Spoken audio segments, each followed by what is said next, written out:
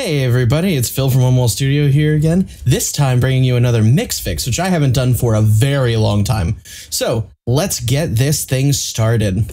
All right, first up in the mix fix, I'm going to show you, as per the original track that I was mixing, and then my finished product, which was approved by the client themselves. So let's give this a quick little listen of the different sections.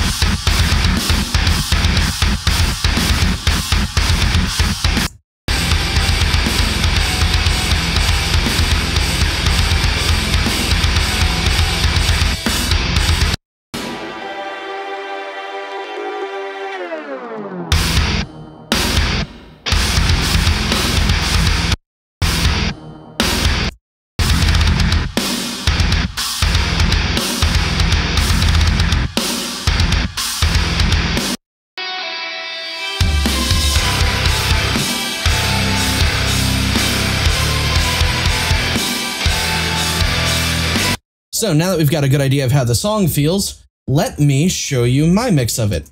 Same time. Ready? And opening.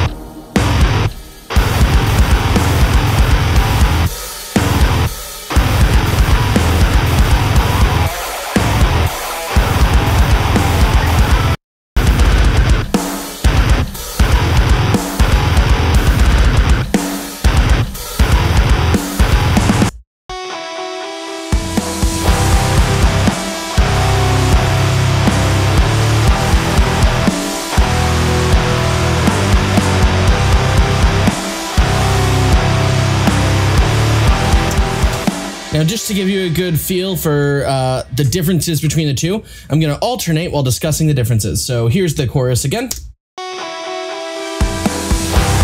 As you can see, mine's extremely full range. And the original mix on this right side is extremely bright, but only really from like 2K up to maybe 10K, with a massive cluster around 4K.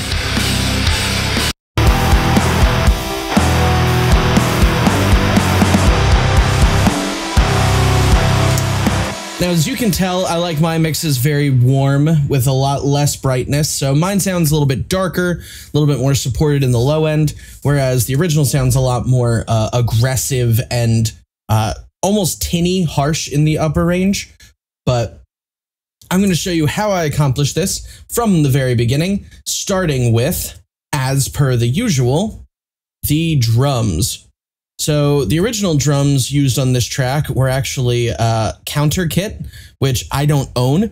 So I actually replaced them with another contact drum kit here called the Bo Burchell drums from Room Sound, because I'm a big fan of these drums. So I've loved Bo Burchell's drums ever since I listened to Senses Fail for the first time. And I will never forget that feeling of the kick and the snare just having like a massive boo, boo, and that could not be beat, especially at the time. So I'm going to start here at the drum bus and show you guys which drums I used. So first off, the kick was the Granville 18x22. Love that kick. The snare I chose was the Dark Beauty, which is 6.5x14 inches. And then the rest of the toms are all the Granville.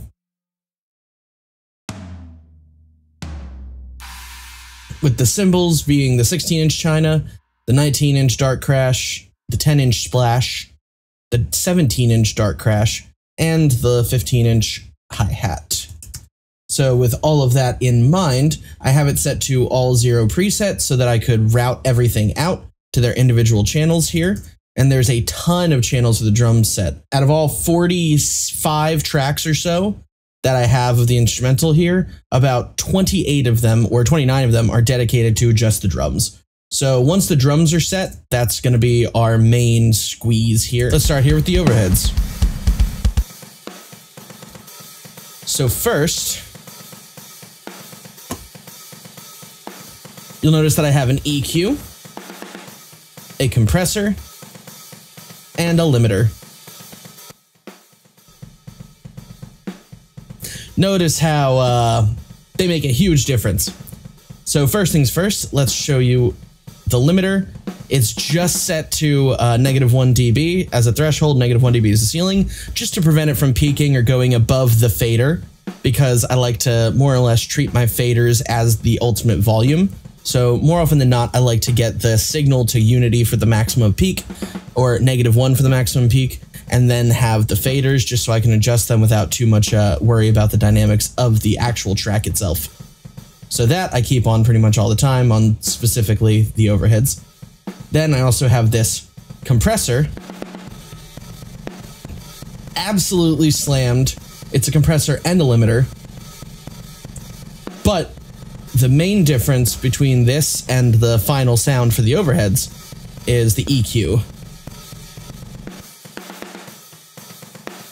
So I'm cutting a lot of the energy with a high pass below 400 hertz,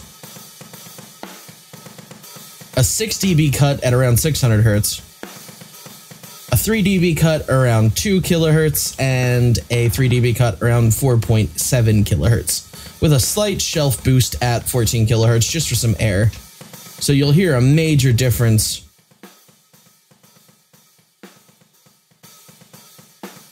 with the EQ, without the EQ. There was a lot of body in these overhead mics, so in order to get rid of some of that shell sound, I EQ'd a lot of that bottom end out. Because I like a tight controlled overhead. Same thing with this compressor, really bringing up the overall volume. Treating it like an optical compressor of a certain stripe, with a 10 millisecond attack time, like a 400 millisecond recovery time, which is going to be the release on this compressor. And then boosting it by about 10 dB to compensate for the loudest hits that trigger the limiter. Again, fast release time on the limiter and fast attack time on the limiter, just because I want it to clamp down really quickly on massive explosive hits. So without, with. And that's definitely going to feed into the overall ambiance of the track. So from there, we have the shells bus, which contains the kick, the snare, and the toms. And on the shells bus itself, I'm just doing 1 to 3 dB with a Fairchild 670 style Veramu with the time constant set to about 3, and never really going beyond 3 dB of gain reduction for the shells. Without. With. It just creates a feeling of a little bit more movement there. So from that point on, let's get into the kick. So with the kick, I have an EQ, scooping out a lot of that low end. And boosting a tiny bit of the sub frequency, just because there's already a lot of low end and sub. I also wanted to boost a little bit of that knocking frequency here at around 760 hertz by only about 2 dB. It makes a slight difference. It's especially noticeable without it.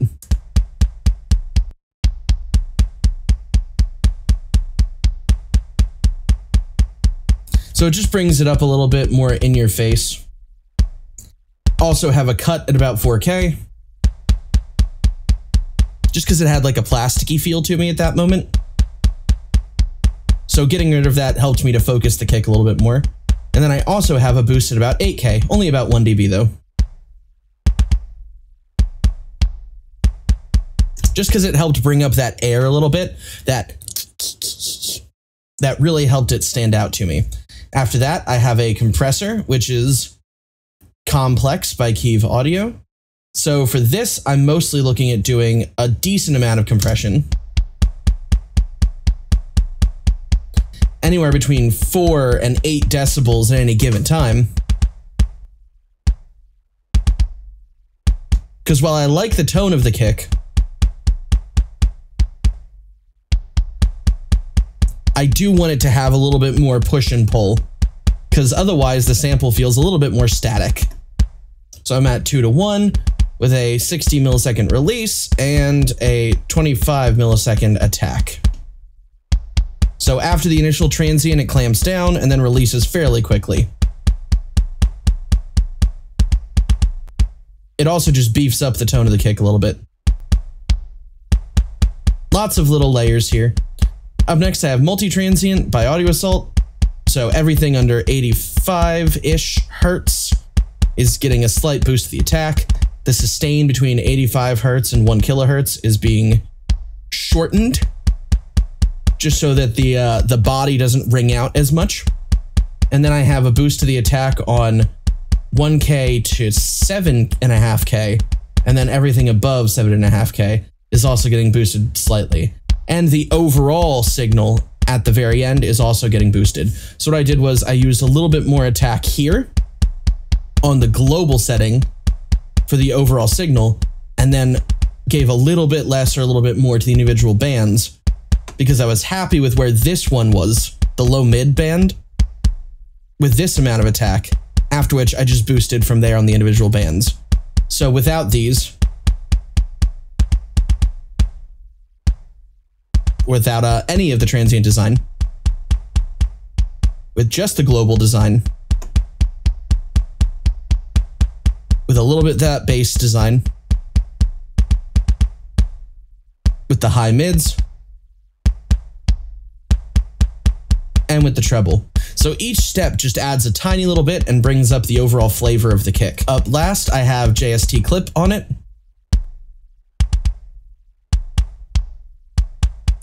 You'll notice that the volume level itself is about 2 dB higher than the fader, so it would be clipping at unity by about 2 dB.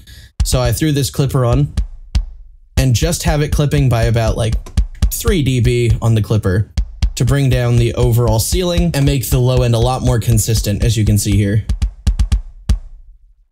while also bringing up that slight kick rattle that I like to feel in a mix. That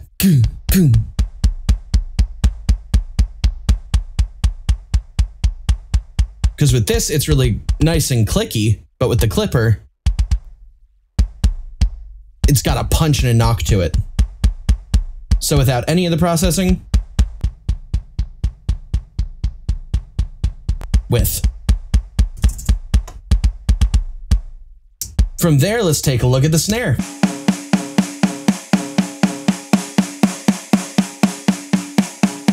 So for the kick, the snare, and the toms, the processors themselves are all the same. I generally like to work with the same processors across the entire shell mix. So if I'm using the same compressor for the kick, I'll try to use it for the snare and the toms as well. Same goes for EQs, transient designers, and clippers. Anything I do on drums, I like to unify across the shells so that there's a little bit of consistency, as if you were mixing into a console and each channel was kind of like, you know, a console. Here's the EQ curve on the snare. Without that, you hear how it sounds a little bit tinny in some areas, weak in others, and boxy in others. That's why I did so much EQ here to compensate. So I'm really just scooping it out and making the emphasis on the air a little bit more. Now, if I were to invert these moves, you'd hear exactly what I was cutting and boosting. So much easier. So you hear the frequencies I was getting rid of really well. And because of this, it sits in the mix a lot nicer. So up next, I have the same compressor as I had before for the kick, doing about the same thing, but with a faster release this time. Ordinarily, for snare, I would have the release set to like maybe 100 milliseconds. However, I felt like it grabbed it too much in this track, and I really wanted it to breathe a little bit more. So I dragged the release all the way down to 25 milliseconds so that it has like a instead of like a grabbier boom, boom, boom. I also have it set to a 20:1 ratio.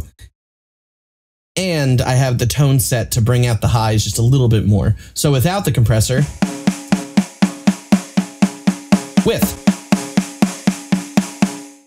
really exciting the air there, just because I want that shell to really scream. Up next, we have the transient designer, which has a little bit of boosting in the attack of the whole thing. But for the most part, the main moves that matter most are increasing the attack below 250 hertz, so that the fundamental of the snare can go boom a lot faster and a lot more aggressively. I'm also boosting the attack of the body ever so slightly, but dropping its sustain a lot in the low mids. So between 260 and 1.5K, the sustain of this boy is going to decrease. And here's why. Let me play for you the sustain and crank it up to about as much as I cut it before.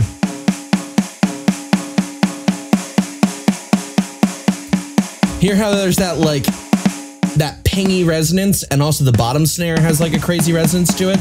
That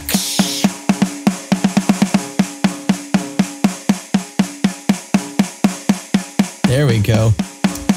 It just helps hollow it out a little bit so that it doesn't take up too much space in the mix or rattle the whole time or ring the whole time, but still has that attack to it so that the snare really cuts. Also boosted the attack and sustain here on the high mids.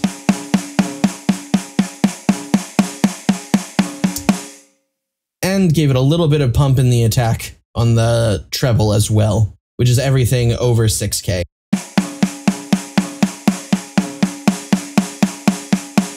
Just to bring out the click of the stick against the snare. So without any of the transient design,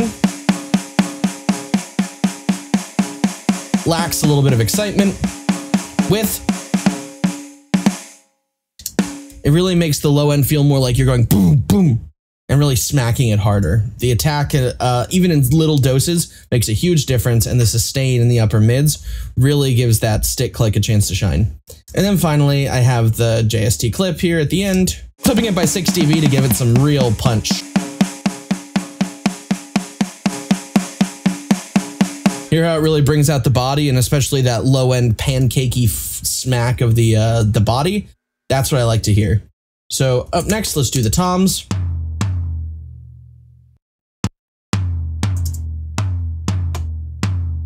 You'll notice that I've boosted a lot of the regions that I've cut in other shells, and that's so that the toms can stand alone. If I flip the bands in the EQ here, you'll hear what I mean. I got rid of that boo-woo resonance and that low mid thwack and boosted a lot of the click of the toms. So the toms also have a really heavy ratio here, like 20:1. And a really fast release as well, just like the snare, without the compressor.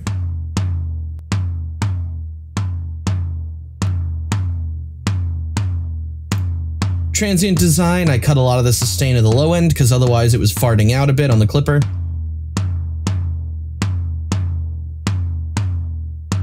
But boosting the attack gave it just a little punch without ringing out too much. To compensate, I boosted the sustain of the low mids so that the body could ring out more without the super low frequencies ringing out too much.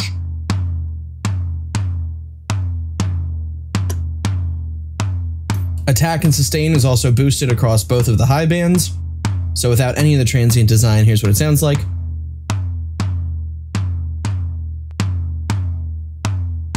It really just brings the toms forward. And of course, the clipper doing its job at like 6 dB of clip.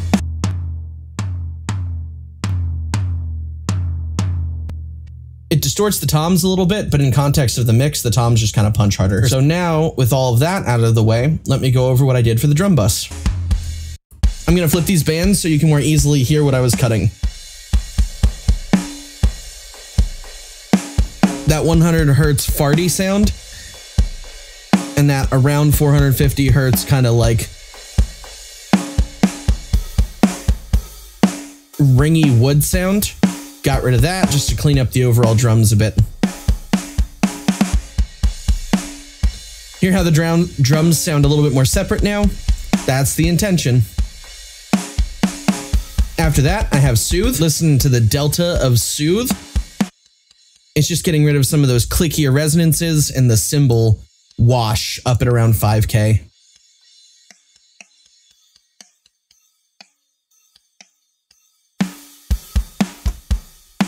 without,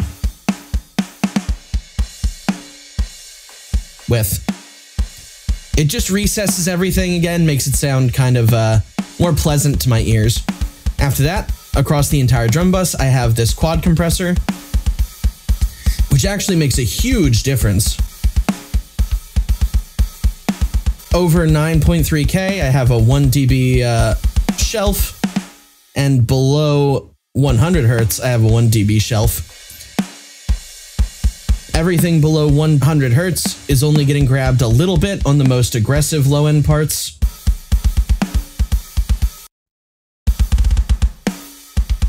Whereas everything in the middle bands between 100 Hertz and 1K, and between 1K and 9K, you've actually got some multi-band compression going on that just ever so slightly sucks in the snare and the kick and the toms and all of that mid-rangey stuff that could otherwise get in the way of the guitars and the vocals and such. They still have all of their character to them, but they just get a little bit recessed so as to bring them in and have everything else fit better over top of them. Without the quad compressor, with. It just brightens things up and like smooths it out a little bit. So after that, I have the 609 again, using it as a real compressor, but not nearly as aggressive, only 1.5 to 1 ratio, never doing more than like 4 dB of gain reduction at the max. So I boosted it by 4 dB of gain, 100 millisecond recovery, 25 millisecond attack. I like to keep generally similar time scales for songs like this, so that everything has like a very similar pump to it.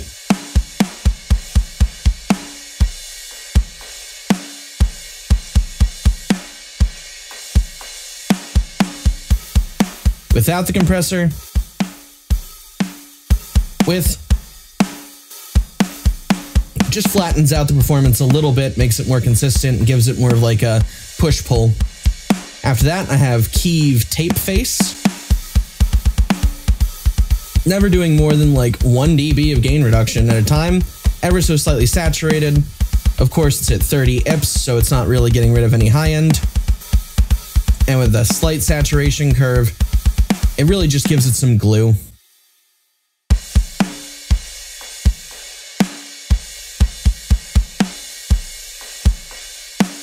And finally, I have Finality doing its limiter thing. Being a little bit more aggressive at 90 Hertz of sidechain. So only everything over 90 Hertz is getting smacked. But you can really tell that it's going to town here.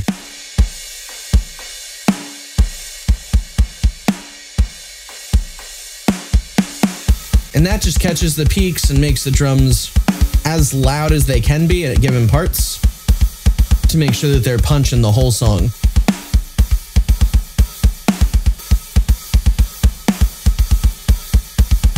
So let's turn off all of the processing thus far and then turn it all back on again.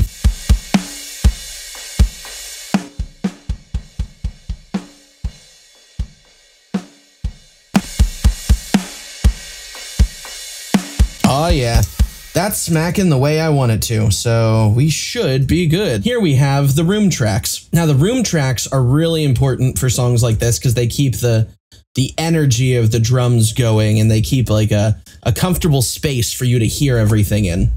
And when there's a lot of machine stuff going on, it's important to be able to hear that as being a little bit more lively, a little bit more real. The drum rooms do make and break the sound of everything else, because otherwise you've just got dry drums, and they may sound good on their own, but they're gonna need a space to operate in. So let's listen to how the rooms sound. Right off the bat, you'll notice that they're very mid-range heavy. So let me turn on this EQ. I did shelf the highs and the lows and boosted them both by about 2 to 3 dB. And then cut out some very specific resonances. So let me flip the bands and show you which resonances I cut.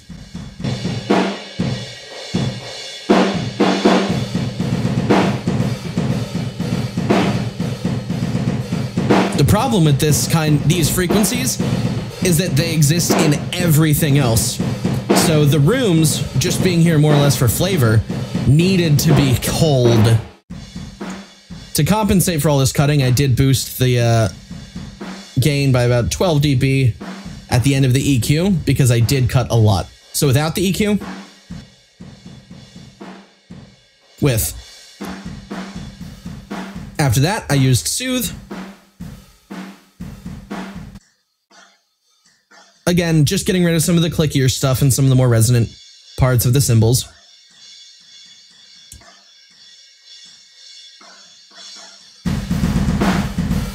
Without.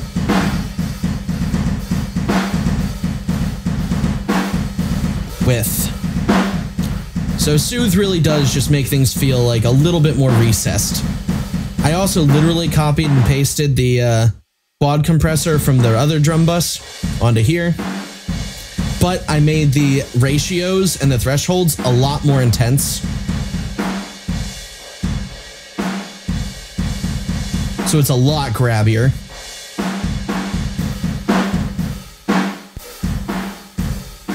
So that way, you get the initial hit, but then it kind of sucks in the rest so that you don't get this really long, especially from the snare. Because otherwise it overtakes the tone of the dry snare. From there, I literally copied and pasted what I had from the original drum bus, but actually just doubled the ratio to 3:1, and then set the attack time to fixed so that it's the fastest possible attack time. But otherwise, everything here is the same. It's just a little bit more. Because I love a pumpy drum bus, especially for rooms.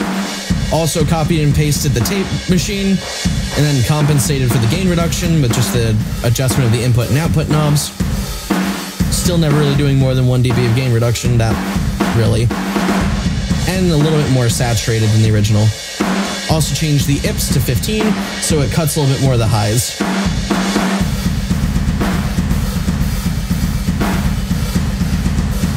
So now there's a roll-off at like 16K, which I initially boosted with the quad compressor,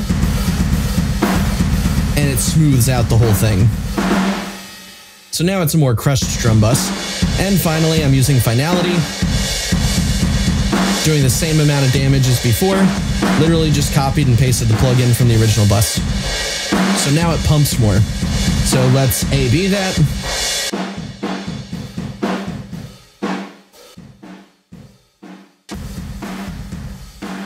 Notice how it brings out the overall push and pull of the room. It's a lot more ambient now. Now I'm gonna also solo the main drums. Let's mute the rooms. Very dry. Unmute the rooms. They make a big impact without getting in the way of the actual hits, which is really important. So up next, I have the parallel bus for the drums, which is literally just going to be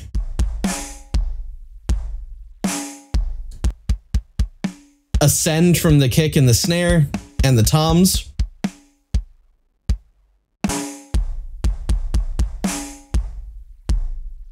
With these frequencies cut and boosted. Just let me flip this to show you what I did. Got rid of the mushier frequencies and replaced them with some of the more hard-hitting frequencies. Also gave it a little bit more mid-range so that when the instruments actually hit, they hit with a lot more of a mid-focus punch. Also use this distressor emulation from Kiev Audio. I like them. Very aggressive. Got some warmth here. Got some saturation. Really pushing it at 20:1. Just smashing the life out of these drums with an attack of 4 and a release of about 1.2 or so. Without that, it's just the dry drums. But with, it's really smashed and distorted and punchy. And of course, finality is a limiter, just to rein it in a little bit more. So all in all, that's the overall drum sound. And everything else is bass and guitars.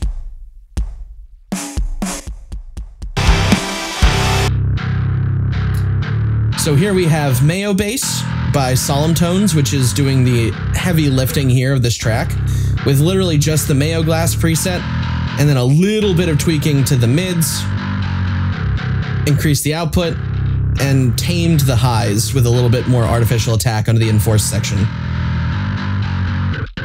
Here's what it sounds like without any processing. Sounds really freaking good by itself. However, I did just want to push up a little bit of that upper mid-range to give it more of a Tesseract-y knock. So I used Exciter by Audio Assault with a medium drive, using Power A on the high mids with a 28% drive, and a 50 to 60% boost in the bass with about a 20% drive. Also using Power C from Exciter 3. So here's what it does.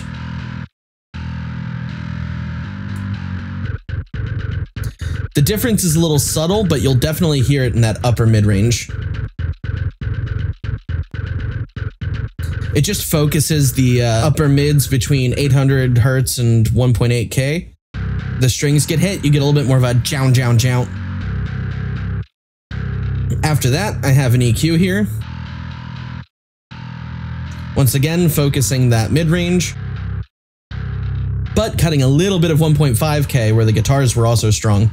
Just making room for the snare here at 200 hertz, making room for the vocals and guitars here at 500 hertz, making room for the guitars at 1.5K, making room for the guitars at 2.5K, and low passing it at about 5K. Without the EQ,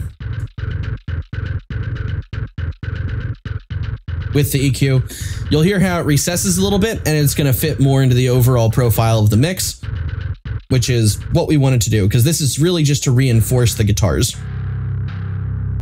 On quad comp, I have a multi-band compressor once again, bringing down the lows for when they sustain too much.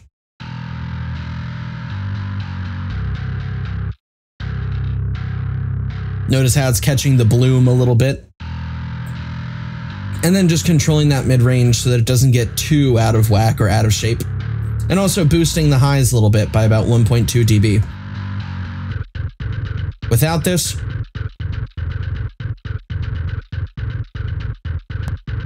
with. So while I don't necessarily think it makes the tone of the bass better, I do think it helps it sit more, especially tightening up that low end during sections where the low is a little bit too much.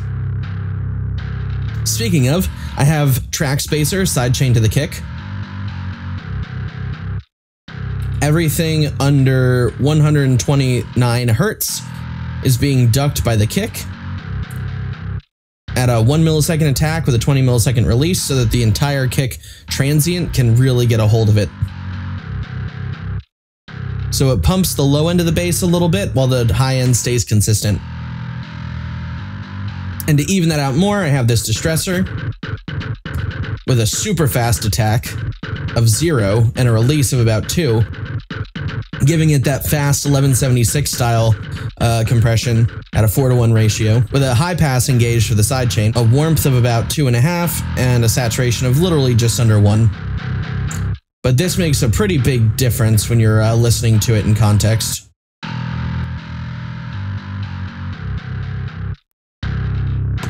This helps to focus the bass immensely and keep it in pocket, while also bringing out the warmth of the strings. And finally, this limiter here, just bringing it up to the ceiling of negative 1.0 dB, and never really doing more than 1 dB of gain reduction. Because without that limiter, it's still really dynamic in spite of all the compression. So I just did that to ensure that it's much more protected.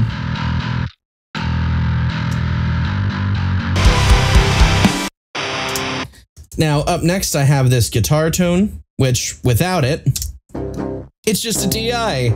Hey, so let's start from the beginning and build this. So initially, I just have TDR Nova here doing these little boosts at about 1K and about 5K so that it really focuses on that 1K area and that 5K area. So that there's those little peaks there so that when the strings hit, you get that jount, jount, energy, jount, jount that you want to hear from something so genty. So here it is without that. Here it is with. Hear how it focuses it a little bit, makes it sound more like down, down, down, down, as opposed to na, na, na, na. You get just a little bit of that and it should be enough. So up next, I have Amp Locker by Audio Assault. And here's the tone from the beginning. So first things first, I have decomp set to a pretty decent sensitivity.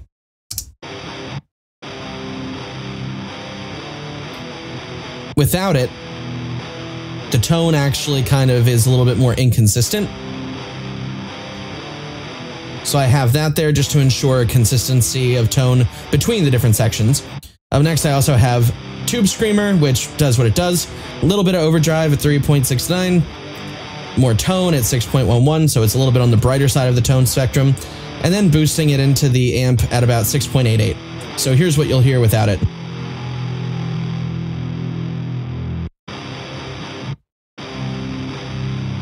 It's a little bit more breakup and a little bit less high gain. So the Tube Screamer just helps to increase the gain feel. I have it going into RVXX at a relatively low gain here of 4.62. High bass, cranked the mids a little bit more. The treble's pretty high, the presence is pretty high, the depth is pretty high, and the master's pretty high. So everything about this is a very breakup tone. Have that going into Glasstun. 4x12 with an SM7B, slightly off axis of the cap. And then this side I have Mesa 412 with a U87, also slightly off axis of the cap.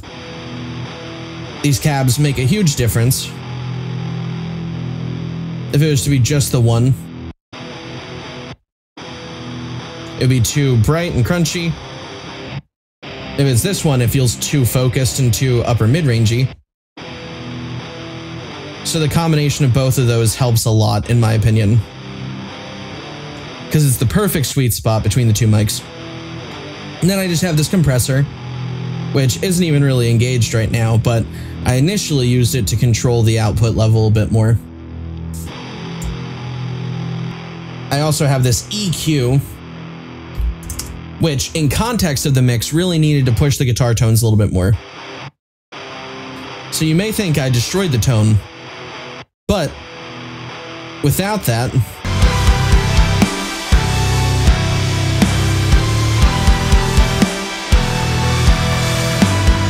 the guitar really has no space of its own without these little boosts. Let me actually show you by flipping the bands what it sounds like without my EQing.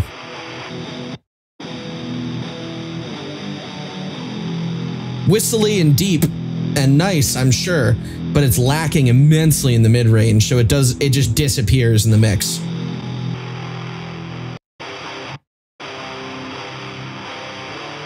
Up next, I have Soothe, just ever so slightly fixing that 5K crackle and the stuff right around 2K. Just where these resonances were really fatiguing on me over time, especially during this chorus. Bypass. It feels too close to my ears. Unbypass, and it feels like it pulls back a little bit. Now keep in mind, this tone should not be too bassy because otherwise it's not supported by the bass at all. After that, I used Clarisonics, which is literally just boosting a little bit of that low end and bringing up the overall clarity of the guitars. So it's brightening it up a bit. Because now it's a very nice mid-rangey tone, but it was lacking a little bit in the high end.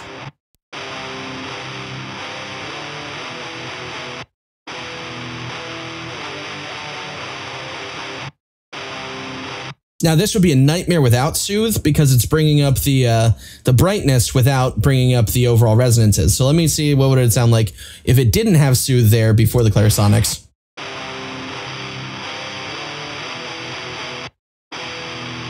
Oh yeah, sounds way too wiry.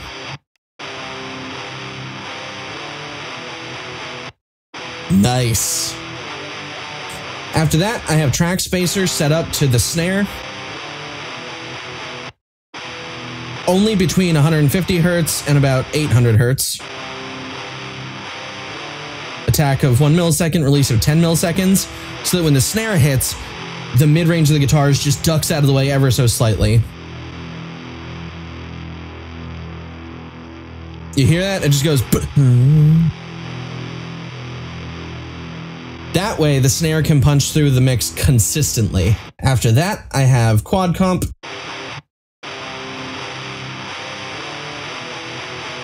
Taming that low end again, boosting everything ever so slightly from like 350 hertz up to 6 kilohertz with a very tightly controlled 200 hertz up to about 350 hertz. However, I boosted this by 1 dB overall to focus it more, but also have it ducking by about 2 dB when it's too intense. So listen to how it affects the tone.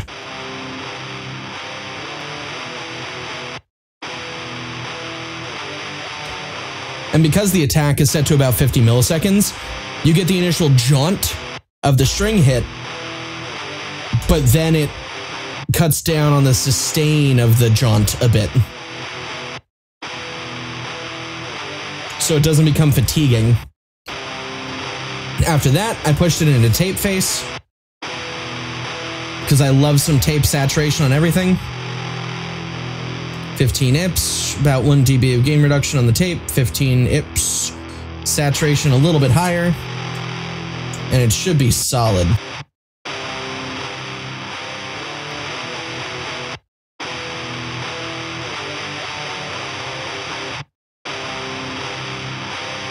And then finally, I have finality. Limiting the heck out of that so that it's consistently the same volume level throughout the song, and I can just automate with automation. So let's listen to it in context.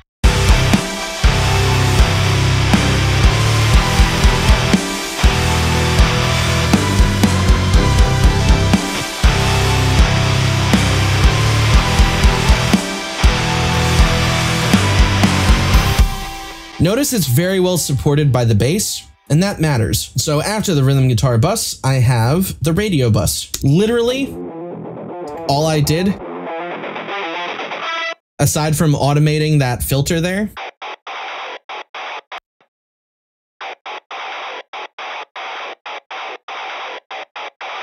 I loaded the One Wall Studio preset of obligatory radio effects for Amp Locker, which already has a bunch of EQ built into it and some compression.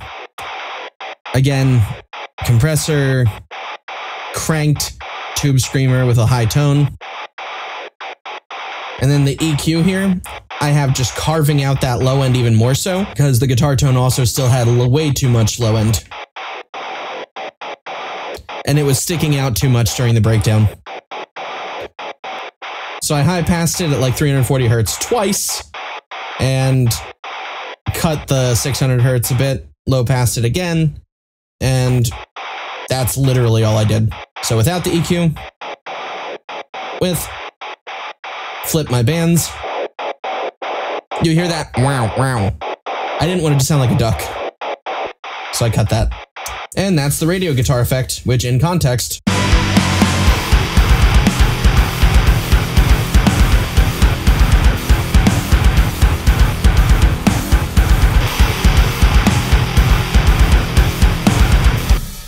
Cool. So after that, I have the lead guitar, which has ping pong pan on it, which is a fun word to say.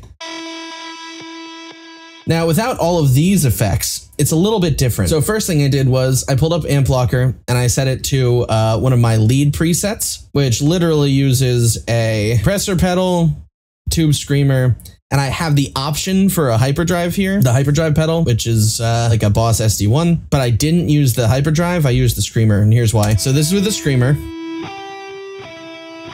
This is with the hyperdrive. It may not sound that different, but it's in the sustain that it sounds a little bit too aggressive to me.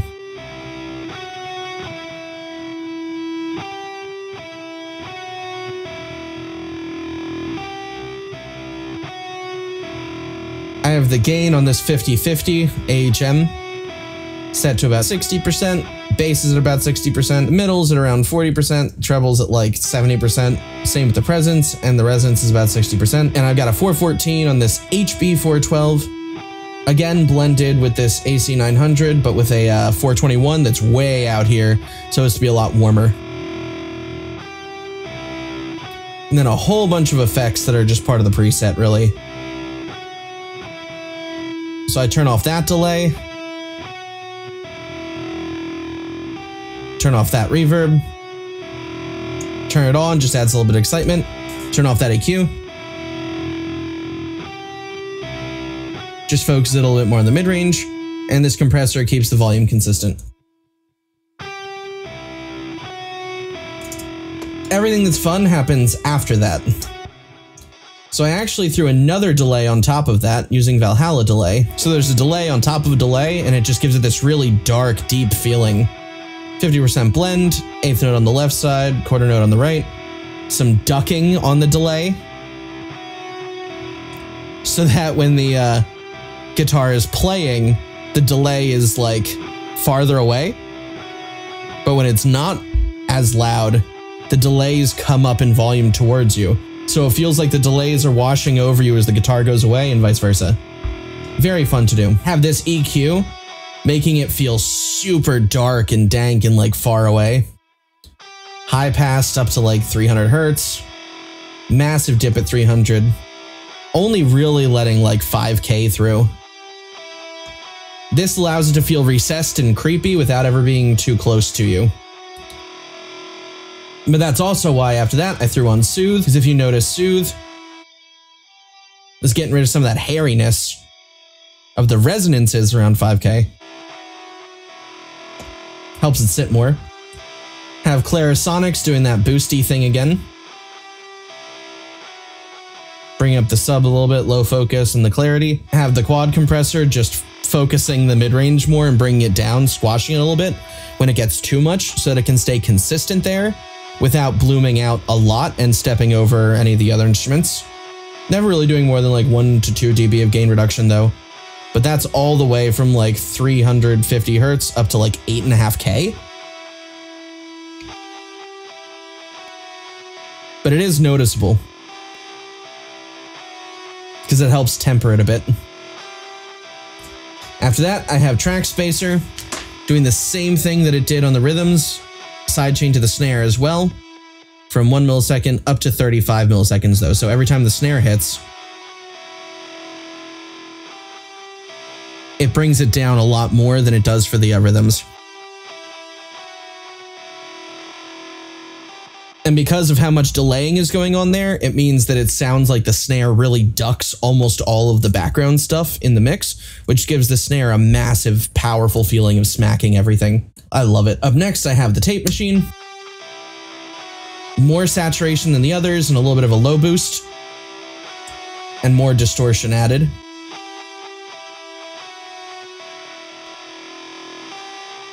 Just to give it some more grit, because I liked it. And finality, to limit it and bring it up in volume after all of those adjustments. That in context.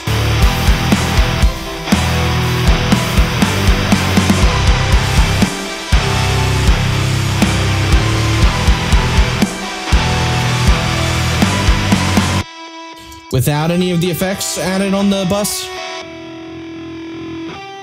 It's dark and pretty, but this really brings it and makes it like something that sits above the mix, but also farther behind. It gives it dimension.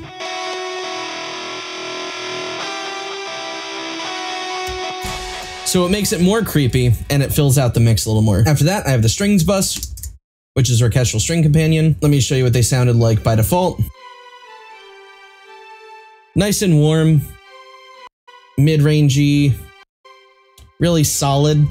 However, they took up way too much space in the mix. So here's the EQ I used. Scooping out a lot of that while boosting the highs so that when it doesn't compete too much. Quad comp, bringing up the overall body of the strings while also boosting the air some more with a shelf.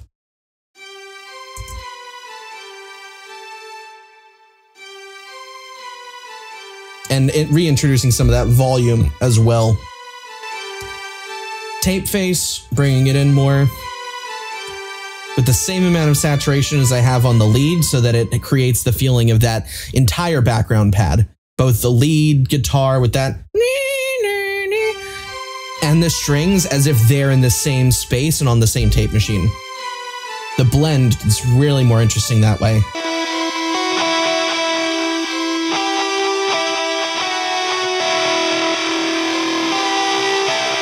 Here it gives it both the same like distorted tape machine vibe. And finally, finality, bringing up the volume a lot.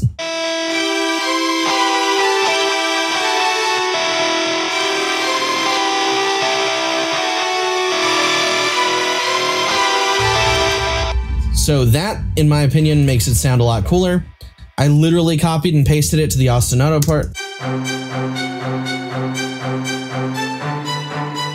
So all of the processing's the same, right down to the EQ choices. The compression, but less body boosted just because I didn't need as much of that of the more aggressive string part. Same tape distortion. Same finality. And then finally I had Nasty Cello here, which does some really cool stuff throughout the song. Has that glitch pad on it.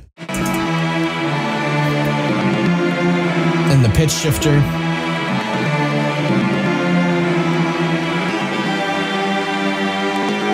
This one I did high pass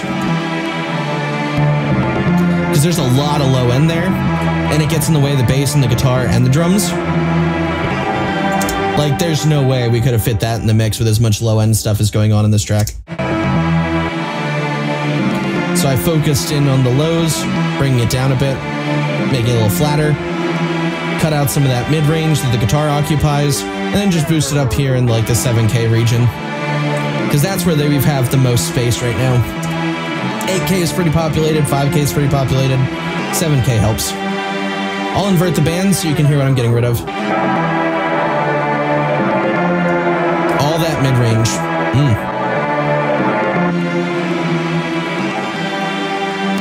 And I like that. Here's the quad compressor doing its thing, bringing down the lows a little bit more, boosting the highs a little bit more as if it's airy and spooky. Hear how it doesn't sound spooky? Now it sounds spooky. That's the intention. Same tape compressor I have on the others as well. Same level of saturation. Having that there gives it a distortion and an uneasiness that I like. And finality, bringing up the overall volume again.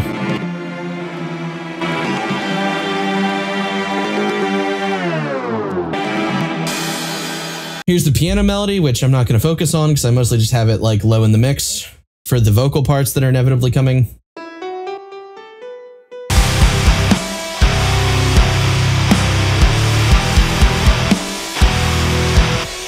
And as far as the mix goes, that's entirely it. But here we come to the best part, in my humble opinion. Here we are at the mastering part. Now this part's going to be probably the most fun for me, but let's just do one more ear refresher to compare and contrast where we're at versus the original master.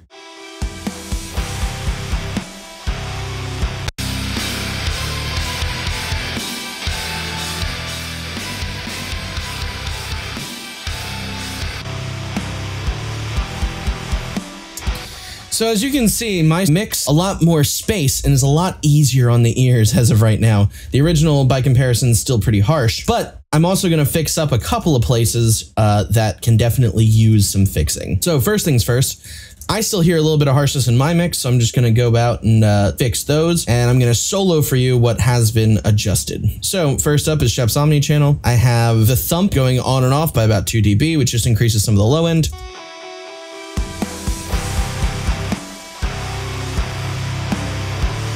Focuses that low end a lot. Also have this de-esser here. Getting rid of some of that, like,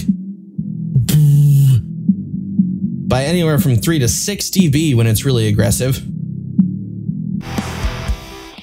And a little bit more harshness at around 3.2 dB with a little bit wider of a Q.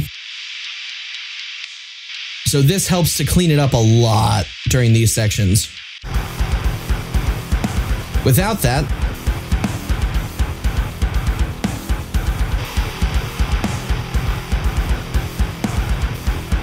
in my opinion, it just feels a little bit too fluffy and a little bit too aggressive there when that happens. So up next we have the EQ, which is a mid-side EQ. I'm boosting at around 10K with a pretty wide Q on this bell here.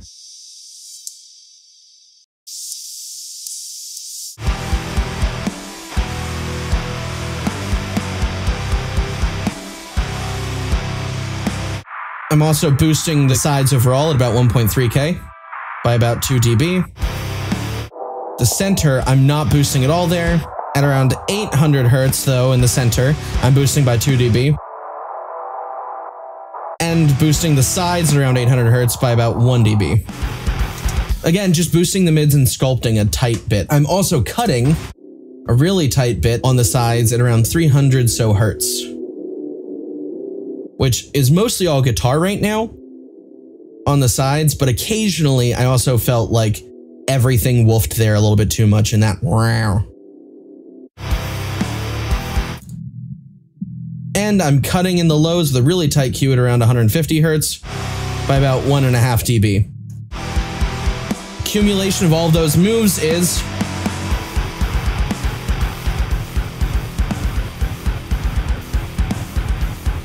without them, and now with.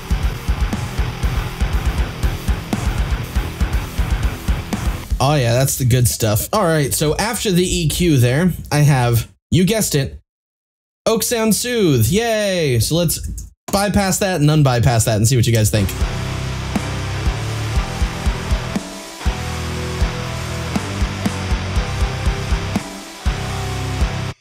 Now you may feel that it hits a little bit harder with Soothe disabled, but over time it very quickly becomes quite fatiguing having these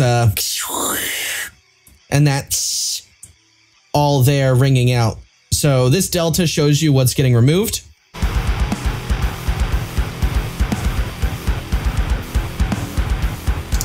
And it's not a lot, but I do like what it does. Up next, I have a match EQ profiled to Tesseract's Juno.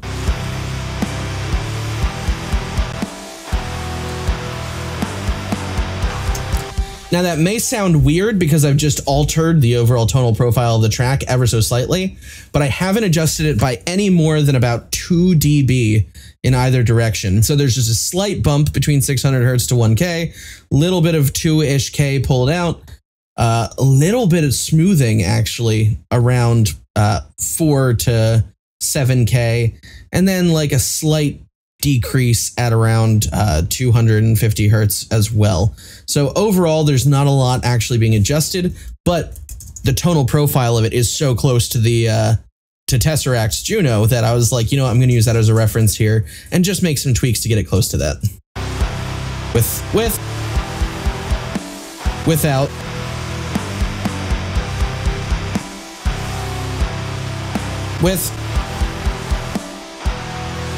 So I just like the slight difference that it made. Up next, I have this Dynamics plugin here, which is a multiband compressor, which I have multiband comps all over this mix anyway, so there's no reason to be stingy with them now.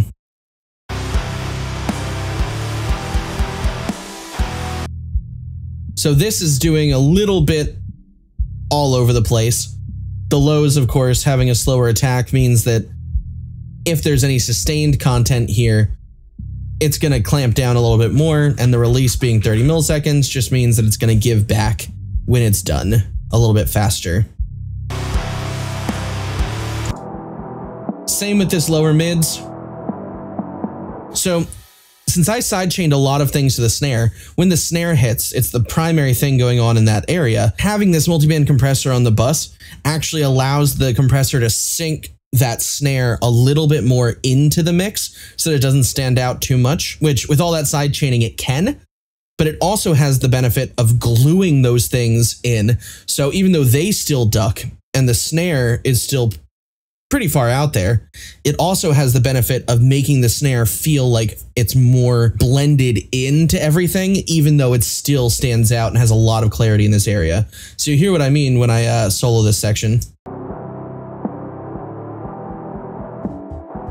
And without that, the snare really sticks out and ducks everything around it pretty well. But when I enable that,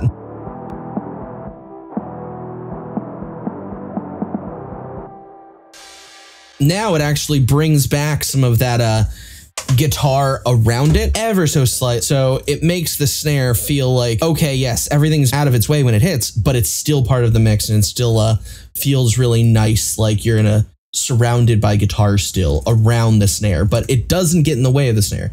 However, if I didn't have all of that side chaining done on the snare, then having this multi-band compressor in that low mid area, the guitars would trigger it more frequently than the snare would, or the guitars would be way too overpowering to the snare. Just how it works. It's a complicated puzzle of fun and love.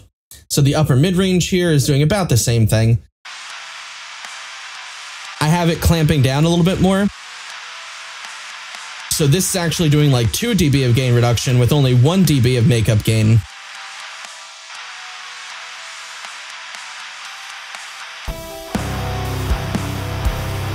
So that it can maintain some of that upper mid-range brightness, and especially in the darker moments, it's a little bit more bright than it would be otherwise. But when it's way too bright and everything's hitting at the same time, it just brings all that down so that it blends better. So listen to the difference.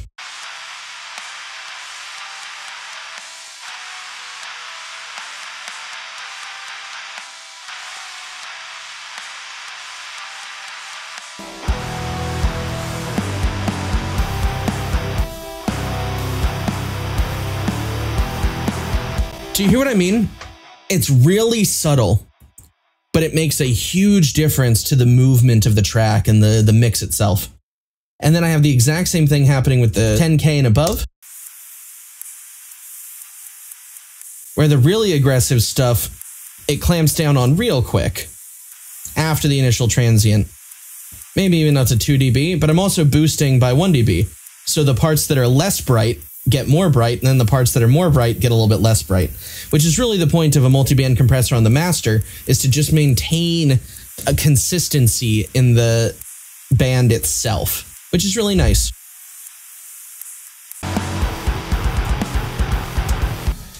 So up next, we have Native Bus Compressor by SSL doing the most.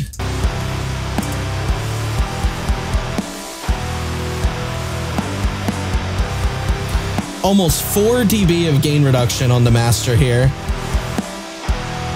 Attack time of 30 milliseconds, 0.1 second of release time, which is 100 milliseconds. Sidechain high pass filter of 70 hertz and a ratio of 2 to 1. Initially I had 1.5 and then tried 4, backed off to 2 because I liked the pump of it. So let's bypass that then. Unbypass. Notice how it glues everything together and makes the kick when it hits feel like boom, boom, boom, boom, boom, as opposed to dun, dun, dun, dun, dun, dun, dun, dun, dun. It just felt too static to me still. So that's all that compressor's doing. Up next, I have, for anybody who's interested in keeping their hearing, I'm going to try and level this out, but RIP headphone users, K-Clip 3, set the threshold to -3 dB, which means that anything over -3 dB is going to get cut off. Set it to crisp, which I'm pretty sure is just a hard clip. And then I'm boosting it by 2 dB on the input. So let's hear that.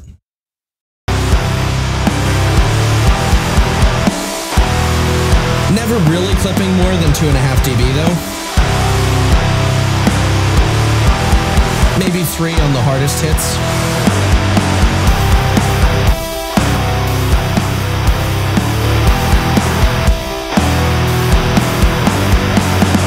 I just like what it does to drums, but that's my opinion.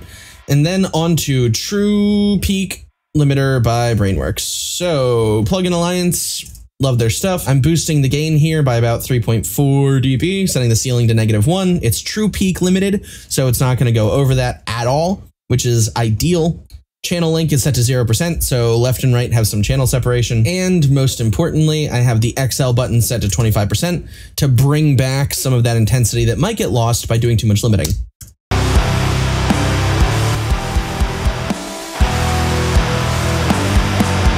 Never doing more than 1 to 3 dB of gain reduction. Here's the XL being clicked on and off.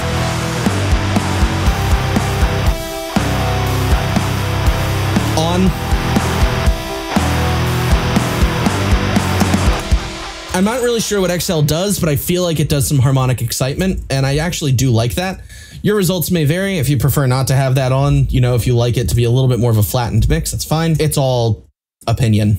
And then I have Ozone 10 Maximizer, which is the only thing on the master bus that I really have automated. It's also set to True Peak. I have a ceiling of -0.7 dB so that it never goes over that. The threshold's at around -2.6 pretty frequently. The transient set to 25 for the stereo independence. The sustain is also set to 100%, so they're not linked. So the stereo independence on the transients is a little bit less independent than on the sustain stuff. So some of the washier things are more stereo independent, whereas the transient stuff is a little bit more centered. And the transient emphasis is set to like 18%, a little bit more soft clipping, medium soft clipping, not hard soft clipping or like light soft clipping, but still pretty rough. IRC2, which is just the mode that they have for limiting. And then the threshold's at -2.6 for the majority of the time. So we get a lot of volume out of this boy. Let me show you.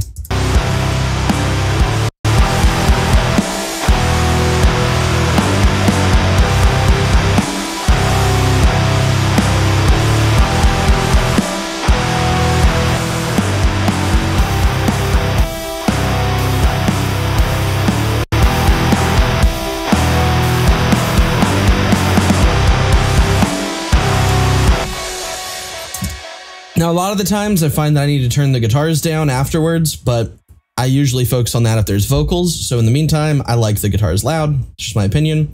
For these sections before the choruses drop, though, I do actually automate the threshold back up to about 0 dB so that it increases the dynamic range of the track.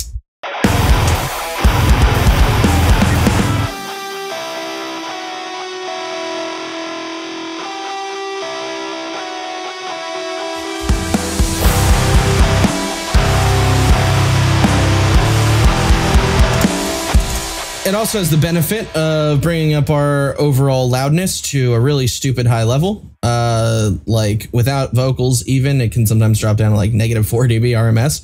So I'm probably going to back off on some of the limiting in the final mix. But as it is right now, I really like how punchy it is. And let's compare it to the original.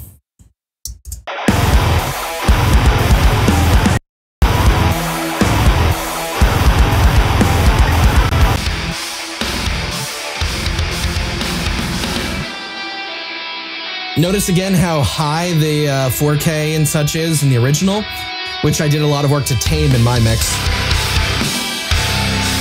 Also, the original peaks quite a bit, but only really goes up to like -9 dB RMS compared to a much more broad -6 dB RMS with a lot more low end. So comparing the two, mine's a lot flatter. Original's a lot harsher up here. Which, you know, it works to some extent. I would just tame it a lot more because there's a lot of elements here that have a lot of brightness. And if you can get rid of some of that, then it'll be a lot smoother. But you don't have to do all the work I did on the mastering aspect of it. I just wanted it to translate as well as I could to a whole bunch of different systems. And I wanted it to be loud because I really like loud.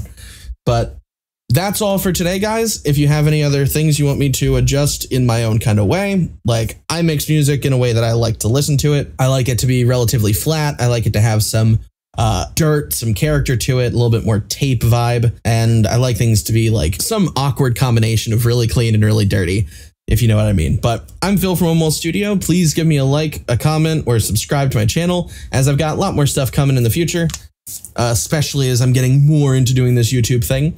And if you have any questions for me, leave them in the comment section below. Send me your mixes to aftercutrecords@gmail.com. That's AFTERCUTRECORDS@gmail.com. And I will get back to you because I enjoy doing these mix fixes. And I always send it to the person first to make sure that they're okay with it. So if you don't like the mix or master that I do, if I did it in a way that you weren't pleased with or you thought could have been done better, let me know. I'll do a couple of revisions of it, and then I'll do a mix fix video based off of that. That's how this whole thing works. I've been Phil from One Wall Studio.